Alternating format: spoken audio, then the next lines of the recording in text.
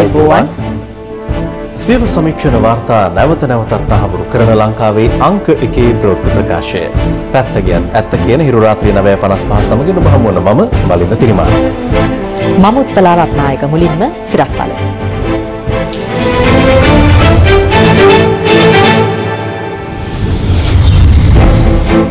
උණුසුම් වාද විවාද මැද පාර්ලිමේන්තුව රැස්වේ.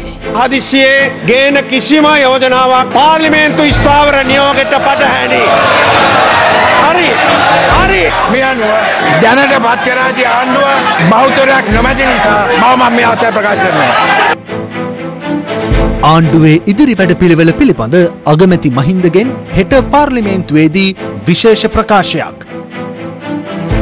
මනෝෂ ෆෞසි සහ පියසේන ගමකේ විපක්ෂයට වසන්ත සහ වඩිවේල් ඇමතිදුර අත්හරියේ. පාර්ලිමේන්තු සංකීර්ණ ඉදිරිපිට පාක්ෂිකයන් අතර නොසන්සුන්තාවක්.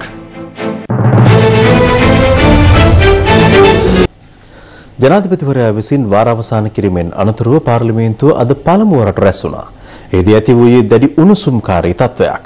ඒ අනුව හෙට දිනය දක්වා පාර්ලිමේන්තුව කල් දැමීමටද කතානායකවරයාට සිදු වුණා. දවසේ පුවත පාර්ලිමේන්තුව විසිරුවා හැරීම නීති විරෝධී බවට පාර්ශ්ව කිහිපයක් ශ්‍රේෂ්ඨාධිකරණය හමුවේ පසුගියදා පෙත්සම් ගොනු කර තිබුණා. අදාළ පෙත්සම් සලකා බැලූ අගවිනිසුරු ප්‍රමුඛ ත්‍රිපුද්ගල ශ්‍රේෂ්ඨාධිකරණ විනිසුරු මඩුල්ල පාර්ලිමේන්තුව විසිරුවා හැරීම සඳහා නිකුත් කළ අතිවිශේෂ ගැසට් නිවේදනය දෙසැම්බර් මාස 7 වෙනිදා දක්වා අත්හිටුවීමට නියෝග කළේ ඊයේ දිනේදී. ඒ අනුව පාර්ලිමේන්තුව 14 වනදා රැස්වන ලෙසට ජනාධිපතිවරයා නිකුත් කර තිබූ ගැසට් නිවේදනය අනුව අද පෙරවරු 10ට පාර්ලිමේන්තුව රැස් වුණා.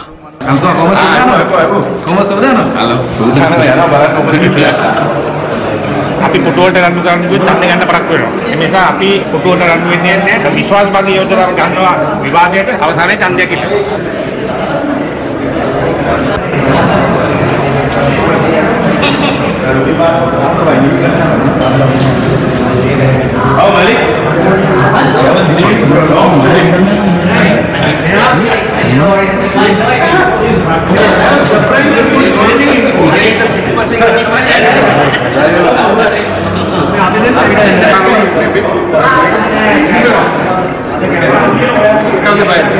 කතානායකවරයා විසින් පාර්ලිමේන්තුවේ පක්ෂ නායක රැස්වීමක් ඇඳවා තිබුණේ ඊට පෙර ආතුවයි.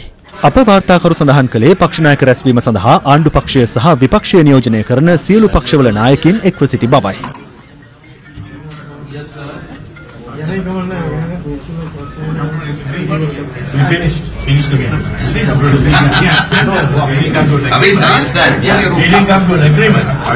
පක්ෂ නායක රැස්වීමෙන් අනතුරුව පෙරවරු 10ට පාර්ලිමේන්තුවේ නව සැසිවාරය ආරම්භ වුණා.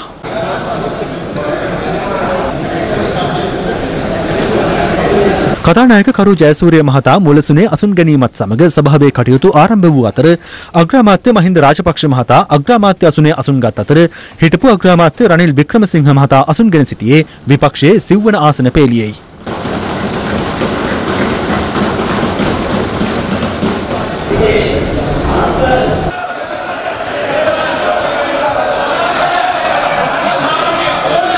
පසුගියදා අමාත්‍යධුර ලබාගත් එච්.එම්. ෆෞසි සහ පියසේන ගමගේ යන මහත්වරුන් විපක්ෂයේ අසුන්ගෙන සිටි අතර නියෝජ්‍ය අමාත්‍යධුරෙන් ඉල්ලා අස්වූ මනුෂ්‍ය නානායක්කාර මහතා සභාව ආරම්භ වීමෙන් පසු සභාගර්භය හරහා ගොස් විපක්ෂයේ අසුන් ගත්තා.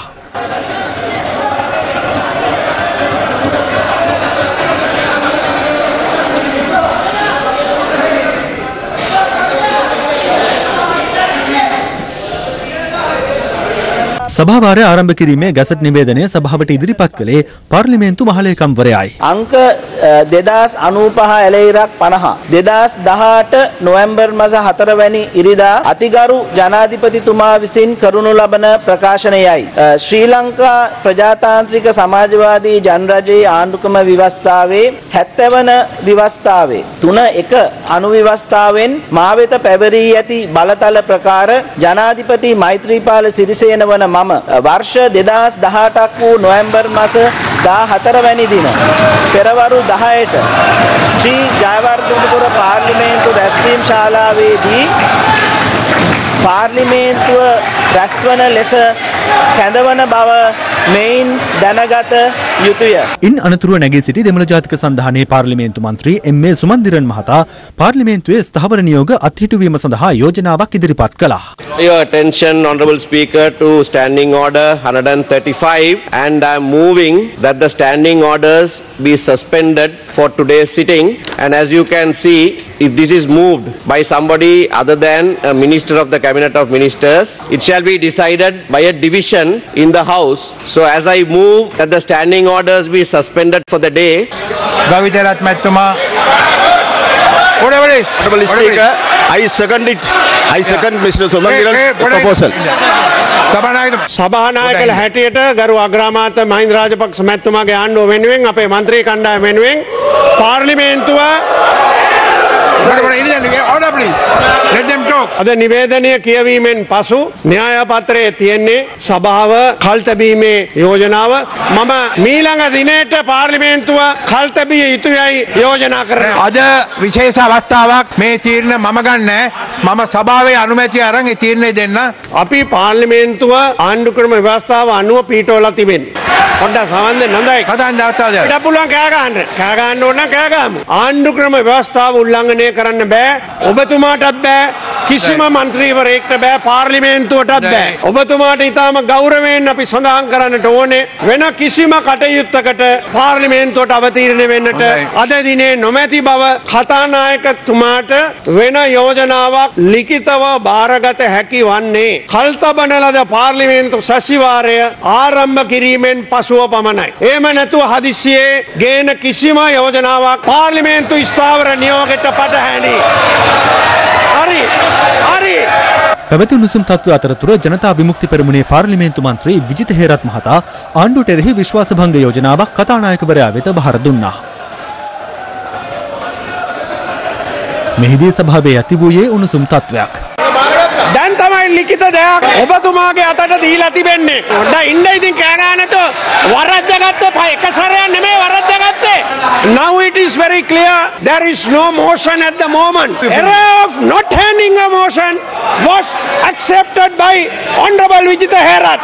This can be only taken up on another day of parliamentary sitting. Sumanthiran මන්ත්‍රීතුමා විසින් මේ පාර්ලිමේන්තුව ඉදිරිපත් කරපු යෝජනාව තමයි ස්ථාවර නියෝග අත්හිටුවීම සඳහා යෝජනාව. අප විසින් මහලේකම්තුමාට දැන් ලබා දුණු යෝජනාව තමයි මේ විවස්ථා විරෝධී පාලනයට එරෙහිව විශ්වාස භංගයේ යෝජනාව.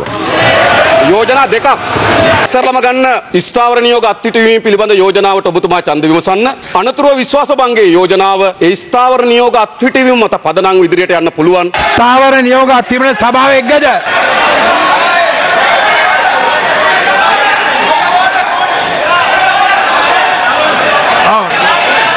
බෞද්ධරයක් එකඟයි. යම් කෙනෙකුට විශ්වාස භංග යෝජනාවක් බාර දෙන්න ඕන නම් ඒ යෝජනාව බාර දීලා નિયમિત කාලයකට පස්සේ තමුන්නාන්සේ න්‍යාය පුස්තකයට ඒ යෝජනාව ගේන්න ඕන.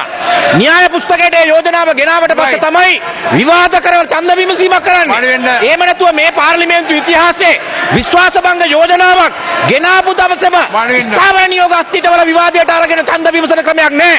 තමුන්නාන්සේ පක්ෂග්‍රාහී සභාවේ සම්ප්‍රදාය උල්ලංඝනය කරලා නීතියට පටහැනිව යන මේ පාර්ලිමේන්තුව පවත්වාගෙන යන උත්සාහ කරන්නේ රනිල් වික්‍රමසිංහගේ ඔඩොක්කු කුක්කෝ ලැජ්ජාවලි පැටවු ටික මේ සභාව තීරණය කරන්න එච්චරයි. ගරු කතානායකතුමනි දැන් ඡන්ද ගන්න කියලා මම ඉල්ලීමක් කරනවා. ස්ථාවර නියෝගය අත්හිටුවන්නද නැද්ද කියලා ඡන්දයක් ගන්න වහා. ඔව් ඒක තමයි.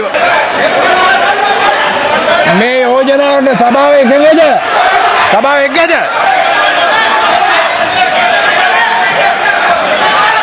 කවුද විරුද්ධ? බෞද්ධරයක් එකඟ නිසා අපි මේක සභා යෝජනාවට ගන්නවා.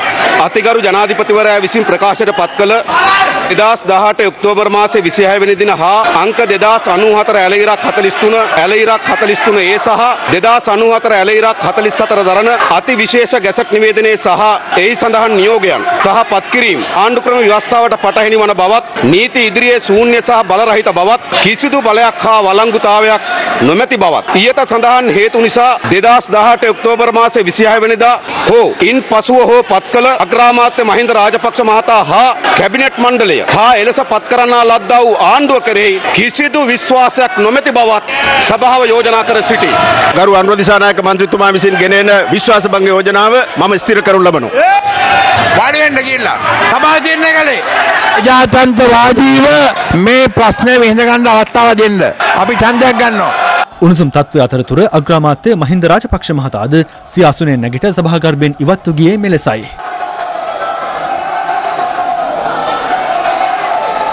සභාගර්භයේ මැද විරෝධයේ නිරත වූ ආණ්ඩු පක්ෂ මන්ත්‍රීවරුන් සෙන්කෝලේ අසලට පැමිණීමත් සමග වේත්‍රධාරියා එය එම ස්ථානයෙන් ඉවත් කරගත්තා.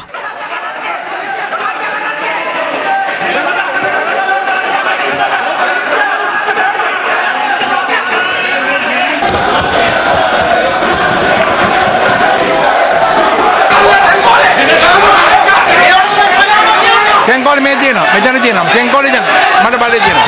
සභාවට එකඟද නැද්ද එච්චරයි මං අහන්නේ. We'll take a vote. මට ඡන්දයක් ගමන දුන්නේ නැත්නම් I have to give one ice. සංගෙන්න.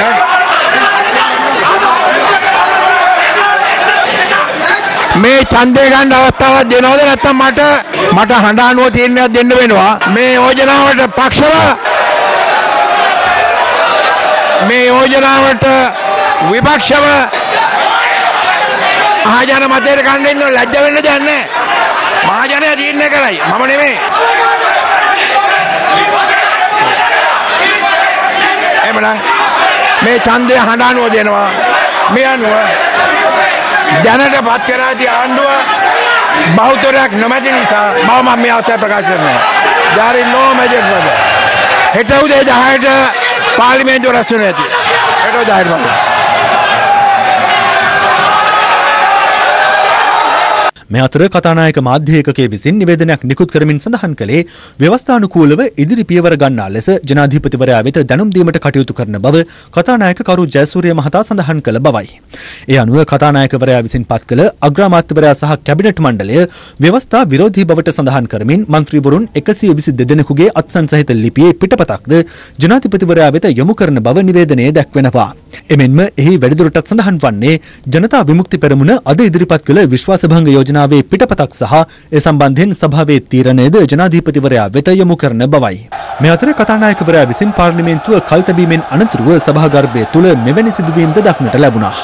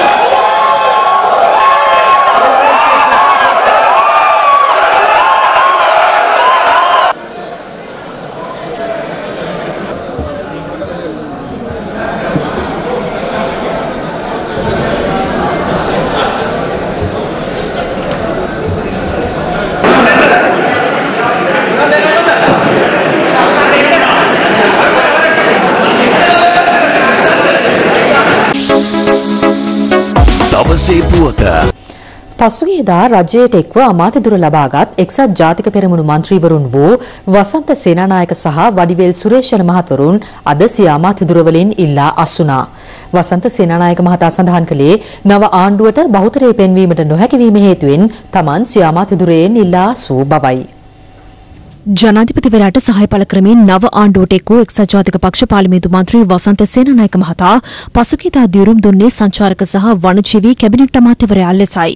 ඔහු අද පාර්ලිමේන්තුව කල් තැබීමෙන් පසු එක්සත් ජාතික පක්ෂ නියෝජ්‍ය නායක සජිත් ප්‍රේමදාස මහතා සමග සාකච්ඡාවක නිරතව ඇති අතර අනතුරුව මාධ්‍ය වෙත අදහස් දක්වමින් කියා සිටියේ තමන් අමාත්‍යදුරෙන් ඉල්ලා අස්වන බවයි. මම අතිගරු ජනාධිපතිතුමාව හම් වෙලා එතුමාට මගේ ඉල්ලාස්වීමේ ලිපිය දෙනවා. මොකද මම ආණ්ඩුවත් එක්ක එක්කහුනේ බහුතරේ තියෙනවා කියන විශ්වාසය මත බහුතරේ නැත්තම් මට ඒ ආණ්ඩුවේ අමාත්‍ය දුරක් දරන්න අමාරුයි. නෑ එක්සත් ජාතිපක්ෂේ මම අයිනුන්නේ නෑනේ ආයි එක්කහුවෙන්න. ඒකට මම හැමදාම ඉඳලා තියෙනවානේ. ඒක අලුත් දෙයක් නෙමෙයි. සම්කිසි ආකාරකින් නැවතත් මහින්ද රාජපක්ෂ මහත්මයා බහුතරේ ලබා ගන්න ඔක්කොම ඒක සහාය පළ කරන්න. මම බ්ලාස්ටි ඕනම ආණ්ඩුවක් එක්ක මගේ පොළොව නඩු මිනිස්සුන්ට උදව් කරන්න. මේ අතර පාර්ලිමේන්තු සංකීර්ණයේදී එක්සත් ජාතික පෙරමුණ කැඳවා තිබූ ප්‍රවෘත්ති සාකච්ඡාවකදී වැවිලි කර්මාන්ත රාජ්‍ය අමාත්‍යදුරේ දියුරුම් දුන් වඩිවේල් සුරේෂ් මහතාද සිය අමාත්‍යදුරෙන් ඉල්ලා අස්වන බව ප්‍රකාශ කළා. මම කොයි අවස්ථාවේදීවත් එක්සත් ජාතික පක්ෂ දාලා ගියේ නැහැ. ජනාධිපතිතුමා ආරාධනා කරලා වෙවිලි කර්මාන්ත රාජ්‍ය ඇමති ධූර දුන්නා. මම ඒක අරගෙන දවස් 14ක් අපේ ජනතාවට සේවය කරන්න බලපු එක ඇත්ත. නමුත් පක්ෂ දාලා ගියේ නැහැ. ඒ වෙවිලි කර්මාන්ත රාජ්‍ය ඇමති ධූරත් මේ මොහොතේ ඉඳලා මම අස් වෙනවා කියන එක වගකීමෙන් කියන කැමතියි. පාර්ලිමේන්තුව හෙට දිනේ දක්වා කල් තැබීමත් සමග පාර්ලිමේන්තු පිවිසුම අසලට පැමිණි ආණ්ඩු පක්ෂ හා විපක්ෂ ආධාරකරුවන් අතර උණුසුම් තත්ත්වයක් ඇති වුණා. ආණ්ඩු පක්ෂය හා එක්සත් ජාතික පක්ෂ ආධාරකරුවන් අද පෙරවරුවේ සිට පාර්ලිමේන්තු පිවිසුම් මාර්ගය අසල රැඳී සිටමින් විරෝධතාවල නිරත වුණා.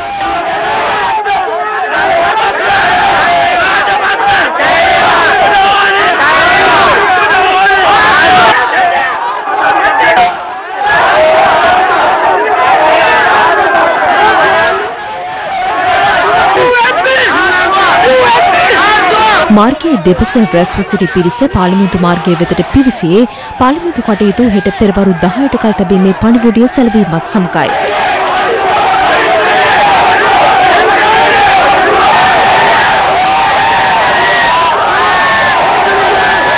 මෙහිදී පොලිසිය විසින් පාර්ලිමේන්තු පිවිසුම් මාර්ගය මාර්ග බාධක යොදා අවහිර කළේ මෙලෙසයි.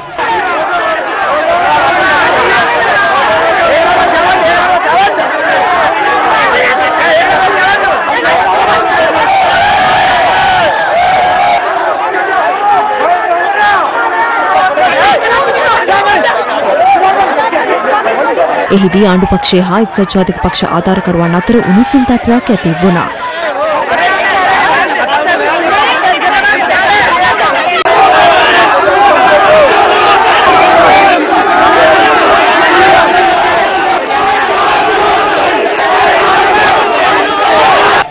මෙම උණුසුම් තත්ත්වය පාලනය කිරීම සඳහා පොලිස් විශේෂ කාර්ය බලකාය හා කැරළි මර්දන ඒකක කැඳවා තිබූ අතර ජල ප්‍රහාරක රථද ස්ථානගත කර තිබෙනු දක්නට ලැබුණා.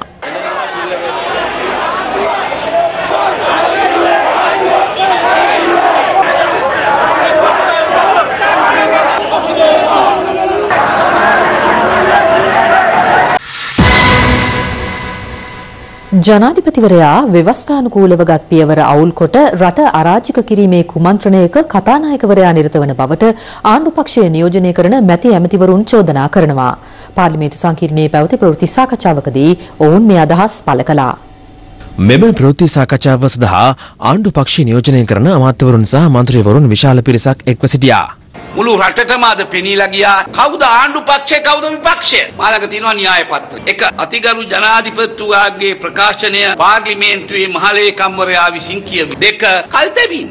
කතානායකවරයා මේ න්‍යාය පත්‍රයට පයින් ගහලා එයාට නැති බලයක් ආරෝපණය කරගෙන මත විමසීමක් කරන්න ගියා. විදේහරත් මන්ත්‍රීතුමා දුවගෙන ගිහිල්ලා කොළවගයක් දුන්නා. මේක නිකන් මාළු කඩේක තිබුණු ඡන්දයක් වගේ. මේක හායි හූයි කියලා දැන් ශබ්දය අනුව මම මේ තීරණයක් දුන්නා කියලා. දැන් කවුරුත් දන්නවද කී දෙනෙක් ඡන්දේ පක්ෂව දුන්නද කී දෙනෙක් පක්ෂ වුණාද කියලා. මිනිහෙක් කාල්ලලා එතනදිම විනාඩි දෙකකින් නඩු විභාගයක් කාලා එල්ලනවා වගේ වැඩක්. මේකද ප්‍රජාතන්ත්‍රවාදය. ඒ නිසා කතානායකතුමා ඉතිහාසයට එක්වෙනවා පාර්ලිමේන්තු සම්ප්‍රදාය විනාශ කරපු කතානායකවරයෙක් හැටියට. අපේ පාර්ලිමේන්තුවේ ඡන්දය වළංගු වන්නේ යාන්ත්‍රික ඉලෙක්ට්‍රොනික ඡන්ද ක්‍රමය. ඒක භාවිතා කරේ නැහැ.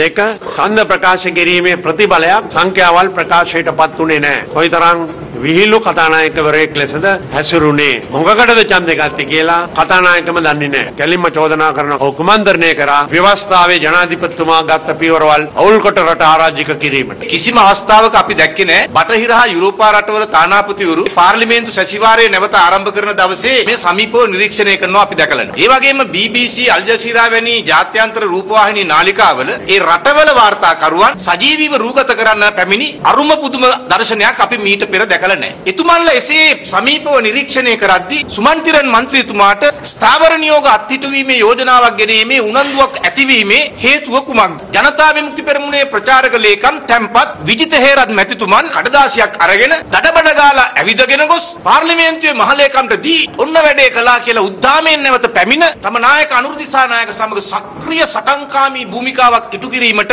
පෙළඹුණු හේතු මොනවද? මට හිතුණා එක වෙලාවක රෝහණ විජේවීර සහෝදරයා නැවත ඉපදිලා විජිත හේරත් සහ අනුර දිසානායක දැන් තුමව අගමැති කරන්න මාරාන්තික සටනක් ආරම්භ කළා කියලා තමයි මට හිතුනේ. මේකෙන් පේනවා මේ කවුද මේ හවුල. කතානායකතුමා පැහැදිලිව ඔප්පු කරලා පෙන්නවා තුමාර උඩ ඉන්න තානාපතිතුමන්ලගේ රනිල් වික්‍රමසිංහ වර්තමාන පාර්ලිමේන්තු මන්ත්‍රීතුමාගේ කිහිලි කරු මිසක් වෙන කරු කෙනෙක් නෙවෙයි කියලා අධිකරණ ක්‍රියාදාමයේ ඉන්න සියලු දෙනාගේ මේ තියෙන අවුල් සහගත විවුල් සහගත විවස්ථා දායකය තව තවත් මේකට පනපවන්න යන්න එපා. දැන් අද කතානායකතුමා කියනවා පෙනුමින් සහ හඬින් බහුතරය තියෙනවා. දැන් කවුරු හරි අදෝවාතයක් කැරිය නම් ඒකත් ඡන්දයක් බවට පත් වෙනවා. රනිල්ගේ හඬයි අනුර දිසානායකගේ හඬයි විජිත හේරත්ගේ හඬයි සුමන්තිරන්ගේ හඬයි වෙන්කොට හඳුනා ගැනීමේ තාක්ෂණික මෙවලමක් කන් දෙකේ හයි කළ තිබ්බද දන්නේ.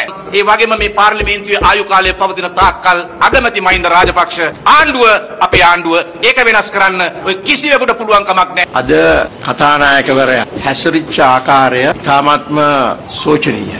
ඔහු අද පාර්ලිමේන්තුවට ඒ ඔහු දරපු මතයත් සමගින්ද විජිත හේරත් මන්ත්‍රීතුමා ඉදිරිපත් කරපු යෝජනාව මම දැක්කේ නෑ එතුමා අරගෙන අතට අරගෙන කියවනවා. ඒක ඇතුලේ මොනවද තිබුණාද කියලා එතුමා දන්නේ නෑ. එතුමා සියලු දෙනාටම ඇහුම්කන් නොදී ඡන්දයක් විමසුවා. නමුත් මොනවට විමසුවද කියලා කාටවත් ඇහුනේ නෑ. ඡන්දයක් විමසන වෙලාවේ සභාව නිශ්ශබ්ද කිරීම එතුමාගේ ප්‍රධාන. එහෙම නැත්නම් පක්ෂ නායකවරුත් සමග කතා කරලා දැන් එහෙම එකක් නෑනේ මේක විසිරුවලානේ තියෙන්නේ. අපි රැස් වෙච්ච එකත් වැරදි මට දකින්න හැදෙන්න. කතා කරලා ඇවිල්ලා තීන්දුවක් දෙන්න. මේක විවාදයට ගන්නවද නැද්ද? එහෙම එකක් කරේ. ඉතින් මම හිතන්නේ ලබා දීපු තීන්දුවක් කතානායකතුමා ප්‍රකාශ කරපු දේවත් අපිට පිළිගන්න බෑ. අද රැස්වීමත් එතන සිදුවෙච්ච හැම දෙයක්ම නීති විරෝධී හැටියටයි මම දකින්නේ. දැන් අධිකරණයේ තීන්දුව කරේ මේ නඩුව අහන්න.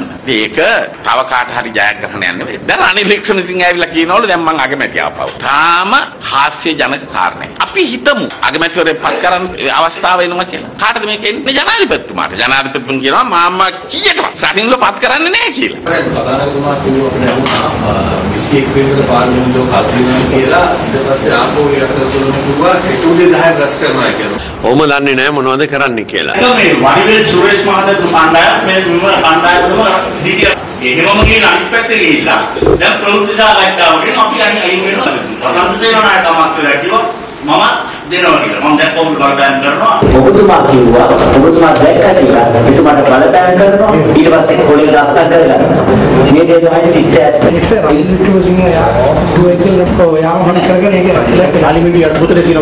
අගමැතිතුමා පත් කරන්නේ ජනාධිපතිතුමා මේ කතානායකවරයාට අගමැතිවරයා පත් කරන්න හැක් වුණා නම් මටත් තිබුණා ඒ කාලේ හිටපු මට හිතගත්තා පත් කරගන්න. පාර්ලිමේන්තුවේදී ලැබූ ජය ජනතාවරම තහවුරු කිරීමක් බව හිටපු අග්‍රාමාත්‍ය රනිල් වික්‍රමසිංහ මහතා පවසනවා. ඔහු මේ බව සඳහන් කළේ විශ්වාස භංගයෙන් අනතුරුව ප්‍රවෘත්ති සාකච්ඡාවක් පවත්වමින්. පාර්ලිමේන්තුවේ කමිටු කාමරයකදී පැවති මෙම ප්‍රවෘත්ති සාකච්ඡාවට විශ්වාස භංගයට පක්ෂව ඡන්දය දුන් තවත් පක්ෂ කිහිපයක නායකින් ඇතුළු මන්ත්‍රීවරුන් පිරිසක් එක්ව සිටියා. මේ මන්ත්‍රීවරු 122ක් ජනතා විමුක්ති පෙරමුණේ ඉදිරිපත් කරපු යෝජනාවට ඡන්දය දීලා මහින්ද රාජපක්ෂ මැතිතුමා යටතේ ආණ්ඩුවක් හදනවා නම් ඒකට කිසිම විශ්වාසයක් නැති බව ප්‍රකාශ කරා. ජනතා විමුක්ති පෙරමුණේ අනුර දිසානායක මැතිතුමා මේ යෝජනාව ඉදිරිපත් කරා. ඒ යෝජනා ඉදිරිපත් කරද්දී සාමාන්‍යයෙන් පළවෙනි ඡන්දේ කටහඬෙන් ගන්න එකක් වොයිස් වෝට් ඒ නමින් අරගන්න ගියට බාධා කරා. ඒ නිසා කතානායකතුමාගේ තීරණය දුන්නා කටහඬින් මේ යෝජනාව සම්මත වෙලා තියෙනවා කියලා. ඒ යෝජනාව අනුව තමයි අපි ක්‍රියා කරන්නේ. ඒ යෝජනාවට පක්ෂ වුණ 122ක් ඒක අත්සන් කරලා කාට හරි වමනා නම් කතානායකතුමාගේ තීරණය වැරදි කියන්න හෙට ඇවිල්ලා යෝජනාවක් දාලා ඒක වැරදි කියලා සම්මත කරගන්න. අද එහෙනම් මේ පාර්ලිමේන්තුවෙන් ජනතාවගේ වරම තහවුරු කරන්නට ඡන්දයක් දුන්නා. ජනවරමේ ජයග්‍රහණය. මේ නිසා නේම් බෝඩ් දාලා තියෙන ඇමතිවරුන්ටවත් කාඩ්බෝඩ් කැබිනට් මණ්ඩලයටවත් කිසිම බලයක් නැහැ. ඒක රජයේ නිලධාරීන්ටත් පොලිසියටත් මම මතක් කරන්නට කැමතියි. We have thereby preserved the sanctity of the constitution, the supreme law of the country. We have thereby ensured that the rule of law prevails in this country. The independence of the judiciary has been demonstrated by the judiciary yesterday, and the independence of the legislature had been demonstrated by the decision taken by 122 members against the present government, against the continuance of Mr. Mahinda Rajapaksa as the Prime Minister of this country. මේක වැළැක්වීම සඳහා සභාවේ මැදට දැනට මේ ඊනියා ආණ්ඩුවේ മന്ത്രിවරුන් කියන අය පැමිණ කරපු කාලගෝට්ටිය කවුරුත් ඊටාම පැහැදිලිව දැක්කා. කාටත් පැහැදිලිව පේන කාරණයක් තමයි අර්බුදකාරී තත්වයක් ඇති නොකර ගෞරවාන්විතව ආණ්ඩුව අපට බාර දී ගිය යුතුයි. 121 කියන්නේ 225කින් බෞතර කාටද දන්නව? වැඩි බෞතර. ඉතින් වල දෙන 103යි. එතනක තව තෙන්න ඉන්නවා. එතකොට ලැජ්ජාවක් තිබුණා නම් කෝසල රජතුමාගේ ඒ කාලේ කතාවක් තියෙන නගරේ මැද රත්තරන් වට්ටාරමක් නේ කියන්නේ. තිබුණලු. ඒක තුල ඇවිල්ලා බල්ල බලලු නරියෝ මූත්‍රා කරා ගියාලු. ඒ රත්තරන් වට්ටාරම කියන්නේ රටේ ව්‍යවස්ථාව. ඒ ව්‍යවස්ථාව අල්ලගෙන එකත කරලා පළුදු කරලා කරුණාකර කියනවා. හිත කරන්න එපා. ජනාධිපතිතුමාට අපි ඉල්ලීමක් කරන්නේ පාර්ලිමේන්තු මන්ත්‍රීවරුගේ වරප්‍රසාදය ඒ වගේම වෙඩි මන්ත්‍රීවරු 122ක් මන්ත්‍රීවරුගේ ඉල්ලීම එතුමා ඉටු කරන්න ඕන කියලා මම ඉල්ලීමක් කරනවා අප පක්ෂ වෙනුවෙන්. මම ශ්‍රී ලංකා නිදහස් පක්ෂයේ උපසභාපතිවරයා මේ වෙලාවේ මේ පක්ෂය විනාශ කිරීම පිළිබඳව පක්ෂය ගොඩ ගන්න බැරි තැනකට අද දැමීම පිළිබඳව දැඩි ලෙස කලකිරුණු මම මේක ඉඳලා වැඩක් නැහැ. මේ තුල ඉඳලා වැඩක් නැහැ. ඒ නිසා මම කල්පනා කරා මේ වෙලාවේ බහුතරයක් පාර්ලිමේන්තු මන්ත්‍රීවරුන් සිටින ඒ කණ්ඩායම පැත්තකට වීසිකල්ලා සුළුතරයට අවස්ථාව ලබා දීම තුලින් ඇතිවෙච්ච ව්‍යාකූලත්වය මගහරවා ගැනීමට දායකත්වය ලබා දෙන්න මම කල්පනා කරා මේකට එකතු වෙන්න ඕන කියලා. අපි මේ තීන්දුව ගත්තේ රටේ ප්‍රජාතන්ත්‍රවාදය වෙනුවෙන්, රටේ යුක්තිය වෙනුවෙන් අපි මේ තීන්දුව ගත්තේ. ඒ නිසා අද මේ යුක්තිය ජයග්‍රහණය කරපු දවසක් එක්සත් ජනතා නිදහස් සන්ධානයේ മന്ത്രിවරුන් අද පාර්ලිමේන්තුවට ආවේ නැහැ. අද පාර්ලිමේන්තුව වර්ජනය කළා. ඒ අය තවම තීන්දුව ගත්තේ නැහැ. නමුත් ඉදිරියේදී ඒ තීන්දුව ගැනීම සඳහා ඒ කණ්ඩායමත් බලාපොරොත්තු වෙමින් ඉන්නවයි කියන පණිවිඩයත් මම මේ අවස්ථාවේදී ලබා දෙනවා. පාර්ලිමේන්තුවේ ප්‍රජාතන්ත්‍රවාදී කණ්ඩායම තවත් තියෙන දෙතුන් දිනක් අත්සන් කරන්න.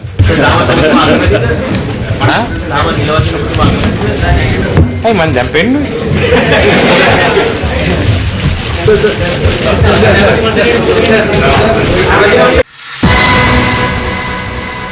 පාර්ලිමේන්තුව විසිරුවා හැර මහා මැතිවරණයකට යාම සඳහා තුනෙන් දෙකේ බලය ලබා ගැනීමට සහාය ලබා දෙන බව ජනතා විමුක්ති පෙරමුණේ නායක අනුර කුමාර දිසානායක මහතා අද පාර්ලිමේන්තු සංකීර්ණයේ පැවති ප්‍රවෘත්ති සාකච්ඡාවකදී සඳහන් කළා. 26 වෙනි සිකුරාදා රාත්‍රියේ සිදුවේ දේශපාලන කුමන්ත්‍රණය. ඒ නිසා තමයි අපි අද පාර්ලිමේන්තුවේදී වර්තමාන අග්‍රාමාත්‍යවරයා යයි කියා ගන්නා මහින්ද රාජපක්ෂ මහත්මයා ඔහුගේ ශ්‍රී ලංකාර කැබිනට් මණ්ඩලය කිසිසේත්ම අපේ රටේ ආණ්ඩුකරණය කිරීම සඳහා අවස්ථාවක් ලබා නොදිය යුතු බවත් පාර්ලිමේන්තුවට අපි විශ්වාස භංග යෝජනාවක් ඉදිරිපත් කරා. බොහෝ අය ප්‍රශ්න කරනවා පාර්ලිමේන්තුවේ විශ්වාස භංග යෝජනාව ගෙන යුතු රීතීන් අනුව ගෙනාවේ නෑ නේද කියලා. හැබැයි පාර්ලිමේන්තුවේ රීතිවලම අඩංගු වී තිබෙනවා ඕනෑම රීතියක් අත්හිටුවලා පාර්ලිමේන්තුවට ඉදිරියට කටයුතු කළ හැකි බව. ස්ථාවර නියෝග අත්හිටුවීමේ යෝජනාව පාර්ලිමේන්තුව තුළ සම්මත වීමෙන් පළමු සංඥාව දුන්නා මේ ආණ්ඩුවට පාර්ලිමේන්තුවේ බහුතර බලයක් නොමැති බව. ඊට පසුව ඉතාමත් පැහැදිලිව මවිසින් පාර්ලිමේන්තුවට එම විශ්වාස භංග යෝජනාව ඉදිරිපත් කරන්න ලැබුවා. අපේ විජිත හේරත් සහෝදරයා විසින් එම විශ්වාස භංග යෝජනාව ස්ථිර කරන්න ලැබුවා. ඡන්දයක් විමසීම සඳහා ක්‍රියාපටිපාටි ගණනාවක් තිබෙනවා. ඒ ගණනාවන් අතර කතානායකතුමා උපයෝගී කරන්න ලැබුවා තිබෙන තත්ත්වය අනුව හඬ අනුව. ඒ කියන්නේ යෝජනාවට පක්ෂද විපක්ෂද කියලා අහනවා. කිසි කෙනෙක් යෝජනාව සඳහා බෙදීමක් ඡන්දයක් ඉල්ලා සිටියේ නැහැ. කතානායකතුමා විරුද්ධද කියලාත් ඇහුවා. ඒ නිසා අනතුරුව එම යෝජනාව සභාව හමුවට ආවා. සභාව හමුවට ආවට පස්සේ දැඟලනව ඇරුණකොට ඒකට ඡන්දයක් ඉල්ලුවේ නැහැ. ඒ මොහොතේදී මහින්ද රාජපක්ෂ මහත්තයා සභාවගෙන් පිට වෙලා ගියා. මට කිව්වා යනවා මං කියලා. මං කිව්වා හා කියලා. එහෙම ගියේ. ඇත්තටම එතුමා ගැනත් අපිට කනගාටුවක් තිබෙනවා. මෙතන එතුමාත් කුමන්ත්‍රණකරුවන්ගේ රැළක ග්‍රහණයට යටත් වුණා. දැනුවත්ව හොන දුනුවත්ව රාජපක්ෂ බිලි වුණා. ඒ අනුව මෙම යෝජනාව පාර්ලිමේන්තුවේ සම්මත වී තිබෙනවා.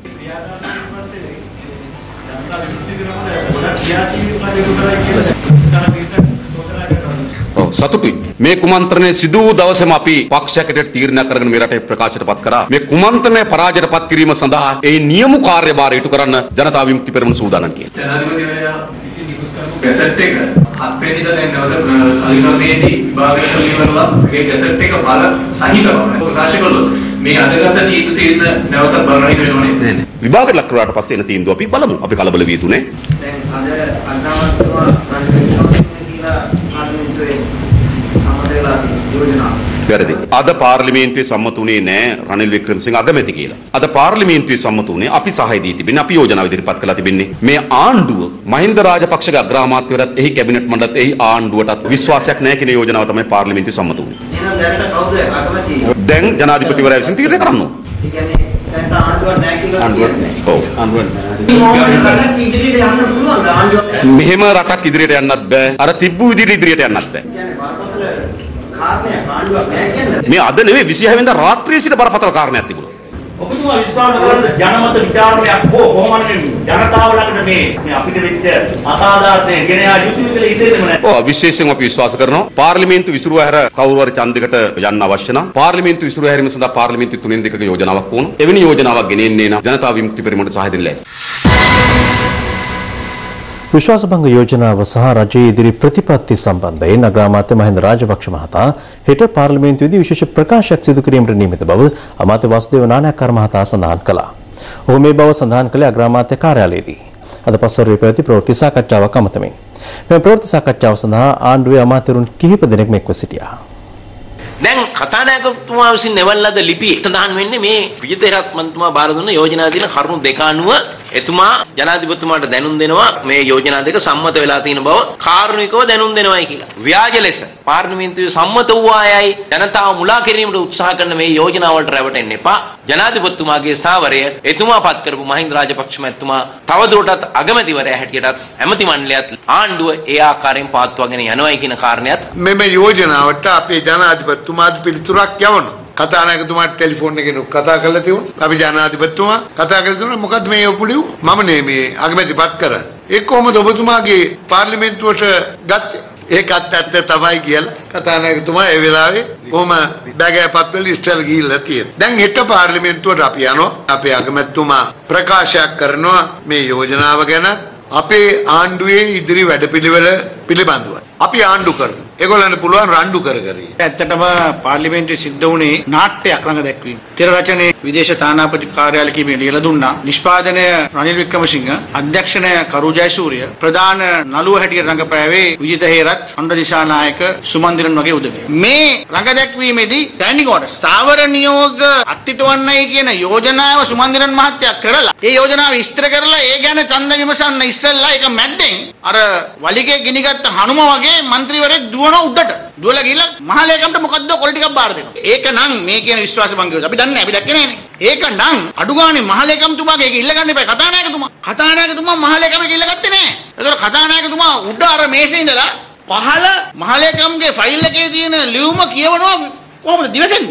ඒ මහලේකම් ෆයිල් එක ඇතුලේ තියෙන ලියුම ගැන උඩින් කතානායකතුමා බලන්න නැත්නම් විමසන. මේක මම නාටකයක්.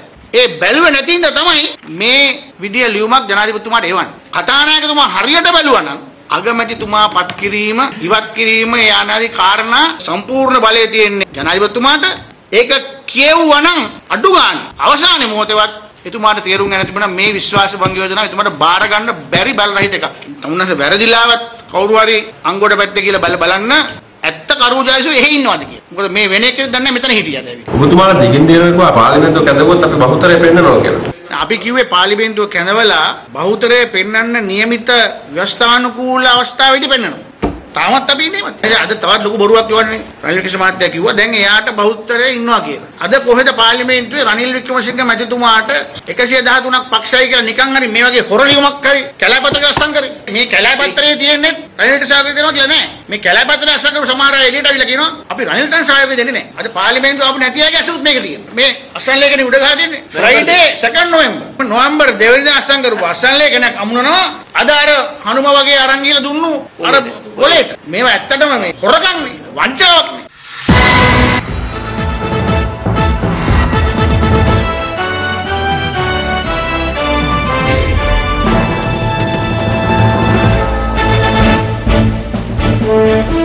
හෙට පාර්ලිමේන්තුව රැස්වන අවස්ථාවේ එක්සත් ජාතික පෙරමුණ ආණ්ඩු පක්ෂයේ අසුන් ගැනීමට බලාපොරොත්තු වන බව පාර්ලිමේන්තු මන්ත්‍රී සුජීව සේනසිංහ මහතා පවසනවා. ඔහු මේ බව සඳහන් කළේ අර්ලියගහ මන්දිරයේ අද පැවති ප්‍රවෘත්ති සාකච්ඡාවකට එක්වෙමින්. හෙට අපි ආණ්ඩු පක්ෂයේ වාඩි වෙන්න බලාපොරොත්තු වෙනවා. අපි බලාපොරොත්තු වෙනවා පාර්ලිමේන්තුවේ කාර්ය මණ්ඩලය ඒ කාර්යභාරය ඉටු කරලා තියෙයි කියලා. මොකද අනිවාර්යයෙන්ම මේ වෙනකොට මහින්ද රාජපක්ෂ මහත්මයා පාර්ලිමේන්තුවේ ඒ රීතිය අනුව එතුමා අගමැති නෙමෙයි. එතකොට අනිවාර්යයෙන්ම අගමැති වශයෙන් ඒ පුටුවේ වාඩි වෙන්න ඕන රනිල් වික්‍රමසිංහ මහත්මයා. ඕනෑම කෙනෙක්ට ඉතා පැහැදිලි මේ අවස්ථාවේදී කාටද බහුතරය තියෙන්නේ කියලා. එහෙනම් බහුතරය තියෙන පුද්ගලයින්ට මේ ආණ්ඩුව බාර දිය යුතුයි. තවමත් කියනවා නම් ආණ්ඩුව අපේ බලෙන් ඉන්න හදනවා නම් ඇත්තටම ඒක මුළු රටම මුළු ලෝකෙම පිළිකුල් ලෙස බලන් ඉන්නේ. මොකද අපි දන්නවා මේ සති 3 ඇතුළත අපේ රටේ ආර්ථිකයට දැවැන්ත ලෙස ප්‍රහාරයක් එල්ල වුණා. දැන් අපිට අවශ්‍ය වෙන්නේ මේ රටට ස්ථාවරත්වයක් ලබා දෙන්න. ඒ වගේම හෙට දවල් 2ට මේ ප්‍රජාතන්ත්‍රවාදය වෙනුවෙන් අති දැවැන්ත ජන රැලියක් පවත්වන්න බලාපොරොත්තු වෙනවා ලිප්ටන් වටරව් මාසල. ඉතින් අපි ලබාගත් ජයග්‍රහණය ආරක්ෂා කරගෙන මේ අවස්ථාවට සහභාගී වෙන්න කියලා සියලුම පුරවැසියන්ට ඉල්ලීමක් කරනවා. දැන් අද ඒගොල්ලෝ කියනවා නෑ අපි අයින් වෙන්නේ නෑලු. ඒගොල්ලන්ට පාර්ලිමේන්තුවේ බහුතරය නැති වුණත් කමක් නෑ. මොන විහිළුවක්ද මේ? එහෙම කොහමද? පාර්ලිමේන්තුවේ Tamanට බහුතරය පෙන්න ගන්න බැරි ආණ්ඩුවක් තියාගන්න බැරි නම් Tamanගේ ආණ්ඩුවට විශ්වාසවංගයක් ගෙනාවම ඒක ආරක්ෂා කරගන්න පාර්ලිමේන්තුව තුල බහුතරයක් ඒගොල්ලන්ට හොයාගන්න බැරි නම් මොකද්ද ඒ ආණ්ඩුව? එහෙම ආණ්ඩු තියෙන්න බෑ. ඒ හින්දා අපිට කියන්න තියෙන දේ එක දෙයයි. ඒගොල්ලන්ගේ ආණ්ඩුව අදින් ඉවරයි. තව දුරටත් මහින්ද රාජපක්ෂ මහත්තයා මේ රටේ අගමැතිවරයා නෙමෙයි. ඔය කැබිනට් මණ්ඩලයේ ඉන්න ඇමතිවරු කවුරුවත් තව දුරටත් කැබිනට් ඇමතිවරු නෙමෙයි. ඒ හින්දා දැන් බහුතරයේ තියෙන අගමැතිවරයෙක් පත් කිරීම දැන් ජනාධිපතිතුමාගේ වගකීමක්. ඒ හින්දා අපි ජනාධිපතිතුමාට කියනවා ඒ මතයට ගරු කරලා ඒකට අවශ්‍ය තීන්දුව ගන්න කියලා අපි ජනාධිපතිතුමාට කියනවා. දැන් ප්‍රශ්න මොනවද? අපි තමයි ඒගොල්ලන්ට ප්‍රශ්නයක් කළා. අපි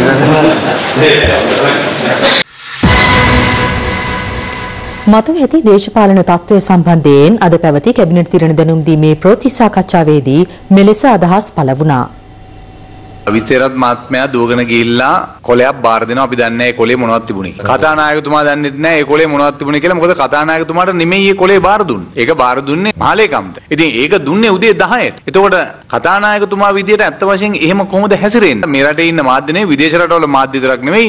දැසිරි ඒක විතරක් නෙමෙයි මම දැක්කා. අර ගැලරියේ හිටපු ඔක්කොම ඒ තානාපතිවරු ඒගොල්ලන්ගේ ටෙලිෆෝන් අරගෙන පින්තූරු ගන්න. ඡන්දයක් ගන්න තියෙන ක්‍රමවේදය තමයි අපේ ඇඟිලි සලකුණ තියන්න ඕනේ. තිබ්බාම ස්ක්‍රීන් එකේ වැටෙනවා කොයිතරම් ප්‍රමාණයක් පක්ෂවද කොයිතරම් ප්‍රමාණයක් විපක්ෂවද කියලා. එහෙම නැත්නම් නමින් ගන්න ඕනේ ඡන්දය. නමින් ඡන්දයක් ගත්තෙත් නැහැ. එතකොට සියලු දෙනාම හිටගෙන හිටියේ. එතකොට ඊට පස්සේ ඒ කතානායකතුමා නිවේදනය කරන්න ඕනේ විශ්වාසභංගයට පක්ෂව ඡන්ද මෙච්චර සංඛ්‍යාවක් ලැබුණා විපක්ෂව ඡන්ද මෙච්චර සංඛ්‍යාවක් ලැබුණා කියලා. එතුමා නිවේදනයක් නිකුත් කරේ නැහැ. ඊළඟ කාරණේ තමයි පාර්ලිමේන්තුව නිවැරදි ලෙස කල්තැබීමේ යෝජනාව ගේන්න ඕනේ පාර්ලිමේන්තුවේ සභානායකවරයා. පාර්ලිමේන්තුවේ සභානායකවරයා නෙමෙයි යෝජනාව ගෙනාවේ ලක්ෂ්මන් කිරියල්ල මහත්මයා. එතුමා විපක්ෂයේ හිටපු පුටුවත් කොහෙද කියලා දන්නෙත් නැහැ. ඊට වැඩි අනිත් ප්‍රශ්නේ තියෙන්නේ අද ඇත්තටම උදේ පක්ෂ නායකයන්ගේ රැස්වීමක් තිබුණේ නැහැ පාර්ලිමේන්තුවේ. පාර්ලිමේන්තු නිල පක්ෂ නායක රැස්වීමක් තියෙන්නේ උදේ 10න් පස්සේ. ඒක එකක්.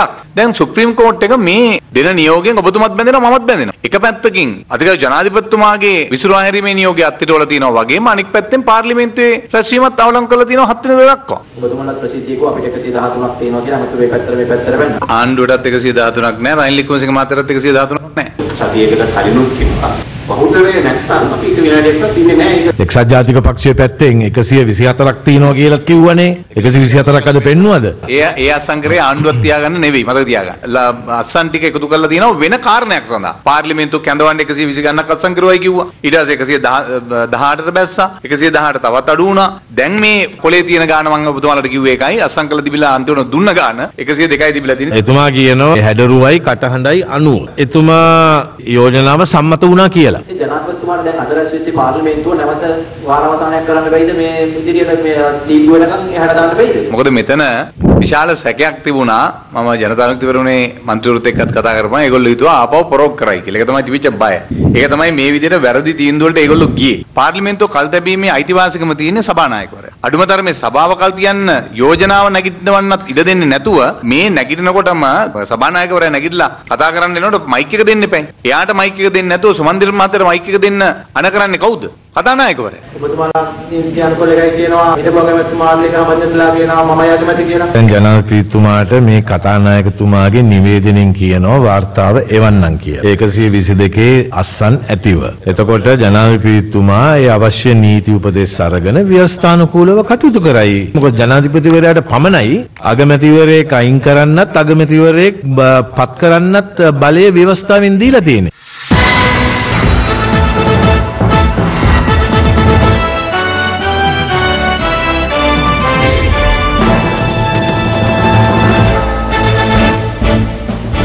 ශ්‍රී ලංකාවත් එංගලන්තයත් අතර අද ආරම්භ වුණු දෙවන ටෙස්ට් ක්‍රිකට් තරගයේ තොරතුරු දැන්. ශ්‍රී ලංකාව සමග දෙවන ටෙස්ට් ක්‍රිකට් තරගයේ කාසිය වාසිය දිනාගත් එංගලන්ත නායකයා පල්ලෙකලේ තනතිරුවේ පළමුවෙන් පන්දුවල පහර දීමට තීරණය කළා. ඔවුන්ගේ කඩුළු 9ක් දැවී යන විට ලකුණු පුවරුවට එක්ව තිබුණේ ලකුණු 225ක් පමණයි.